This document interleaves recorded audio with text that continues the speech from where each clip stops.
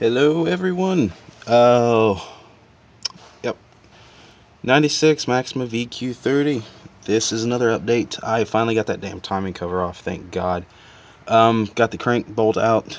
Used YouTube for a little assistance on that little bump start to remove the crank bolt. I finally got it off and got the timing cover off, and giving you guys a little heads up on some of these bolts that the books refuse to tell you about. Let's see, there's 3 of them that I can give you guys the heads up on. Right there's a bolt that goes from under the oil pan. Like, you have to drain the oil, there's no way around it. You have to drain the oil, and there's 2 bolts under there. There's one right there on the left side. There's your oil filter. As soon as it focuses, there we go. That's where your oil filter sits, so it's basically right beside that. And the second one, if it'll focus, is right there. Sorry, I'm jumpy, I got a horrible angle. Yeah, second one's right there, and that is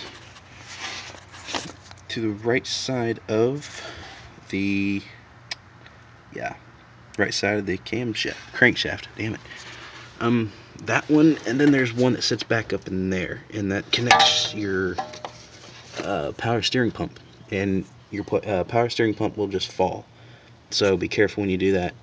Yeah, I never found out about that one until I was messing with the damn thing and found it just sitting there spinning. I saw a bolt behind it and started running my hands along beside it and found out there was one there holding it on. After you get that off, it is smooth sailing from there. The cover will just pop right off, and you can start tearing the timing down, which is what I'm doing now. I've got the tensioner taken off. Yeah, it's horrible, sorry about this. Got the tensioner taken off, and the guide for it, for the side where the tensioner goes. Get up here. There we go. Got the top guide off, and the one over here to the right. Not real hard to get those off. 2 up top are 12 millimeter. Just unscrew them, put them back in if you want. These here, they just slide right in there, and it guides it. And the one where the tensioner goes, there's about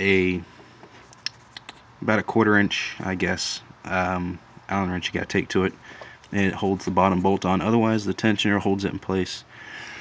And those are 10 millimeter. So after you get those taken off, you can start working on your timing, which is what I'm going to start doing right now, because I'm ready to get this damn thing tore apart. Got my radiator and my gaskets in a couple days ago, so I'm ready to get this thing ripped apart and start driving it again.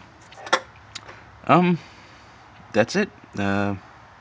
Keep you guys posted if I find anything else that'll save your life, time, money, whatever. Don't matter. Alright, have a good one.